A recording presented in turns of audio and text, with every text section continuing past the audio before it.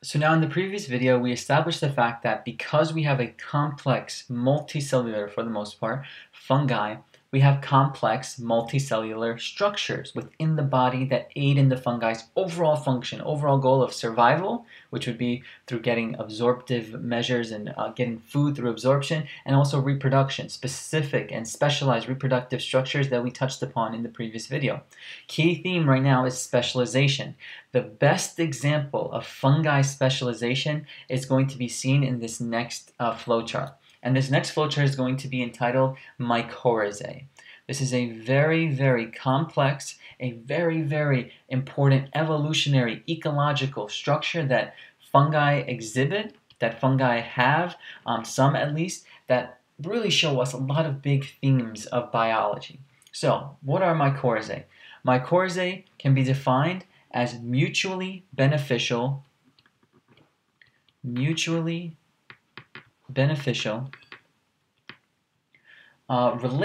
between fungi and plant roots. So we have a mutually beneficial relationships between two individuals, between fungi, that's what's in question right now in this lecture, and also closely related, closely in terms of location, the plant roots. So fungi and plant roots, when you have a mutually beneficial relationship, when you have a plus ecological relationship between these two things, you are looking at a mycorrhizal relationship, a mycorrhizae.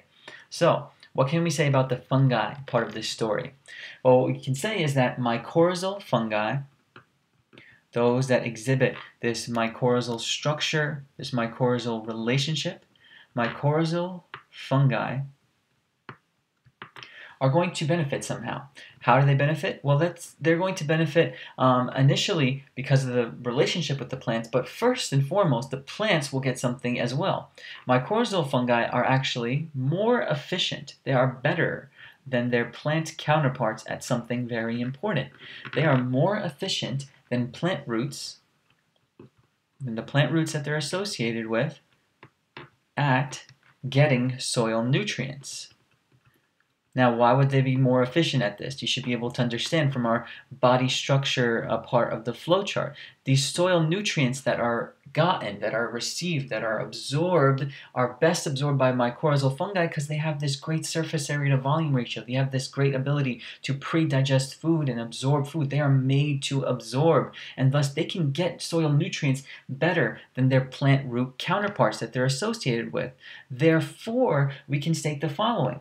What they do is, since they do it better than plants, they essentially are going to deliver, specifically, you should remember this, phosphate ions. These are critical for plant growth. They deliver phosphate ions and also other inorganic minerals to the plants.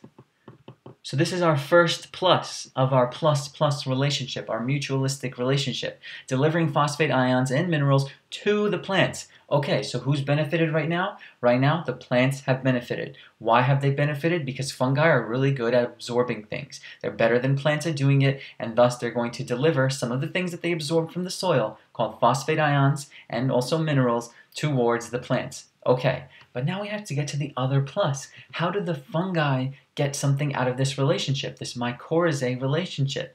What happens is the following. In this situation, we'll say that the plants will then reciprocate. The plants will supply fungi with organic nutrients. Will supply fungi with organic nutrients. Now, why would fungi even want these organic nutrients? Fungi are heterotrophs. They need to get stuff from their environment. But look who's giving the stuff. The plants are giving away these organic nutrients like carbs, basic carbs. Like plants are very good at making sugar, right? Through that photosynthesis specialization that we talked about. So plants are going to reciprocate this offer of the mycorrhizal fungi and give these organic nutrients back to the fungi. There's the other plus of our relationship. It's a plus-plus mutually beneficial relationship between fungi and plant roots.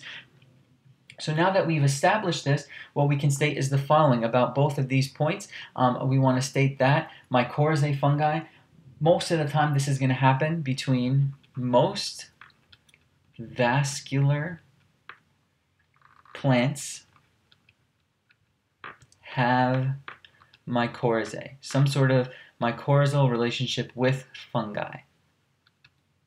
What are vascular plants? These are plants that have elaborate root structures and a stem that grow outside of the soil, that grow pretty tall, that have this phloem and xylem, things that we'll talk about a little bit later when we talk about plant anatomy and structure and function. But just remember that most of the plants that we know that are vascular will have mycorrhizae attached to their roots underneath in the soil. Why in the soil? Because the soil has nutrients. Who can get those nutrients? The fungi can get those nutrients. Give them to the plants. What do the plants do? The plants say, here, thank you for that. I'm going to give you some of the organic nutrients that I'm very good at making. Plus relationship that we see in this mycorrhizae.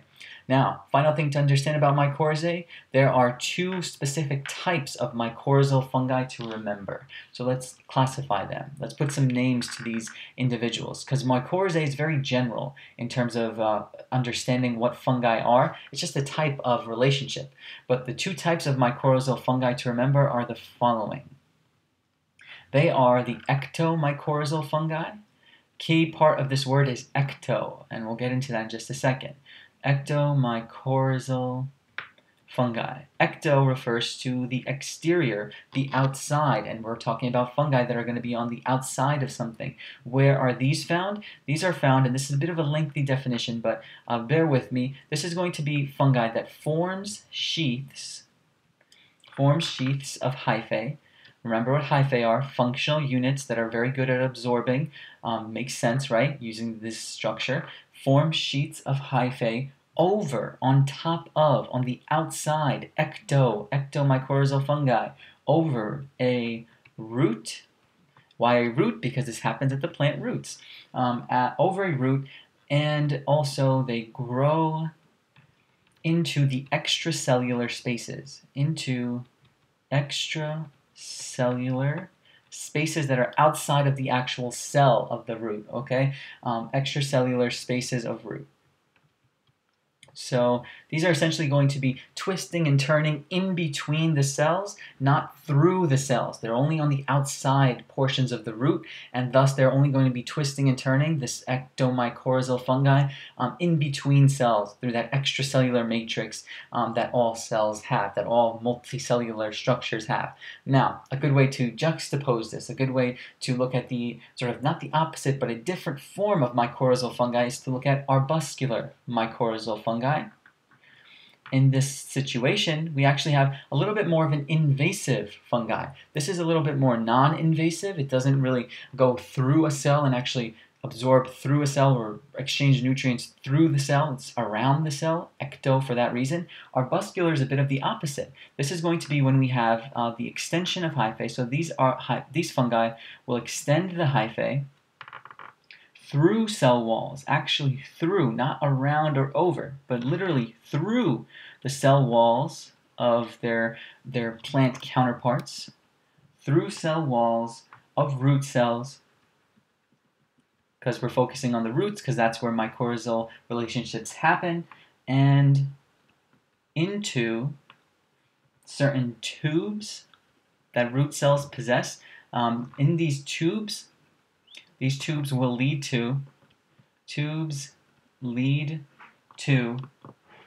root cell, and when they lead to the root cell, they specifically get to the root cell membranes. And when we get to the root cell membranes, it's very important to understand that this is where we have a lot of organic nutrients being made, where we have definitely a need for these cells to get these soil nutrients, to get these phosphate ions and minerals to the plants. This one is a lot more invasive. It goes through the cell walls, literally dumps the soil nutrients there, and gets the organic material, organic nutrients from these root cells right back into its hyphae. That's a very important relationship of these mycorrhizae. Same idea in the ectomycorrhizal, just a little bit more on the outside, the twisting and turning structure, I like to think of it. So let's just remember, mycorrhizal fungi, critically important ecological relationship between fungi and plant roots. Many of these mycorrhizal relationships are so strong that plants would not be able to survive without them, nor would the fungi be able to survive without the plants.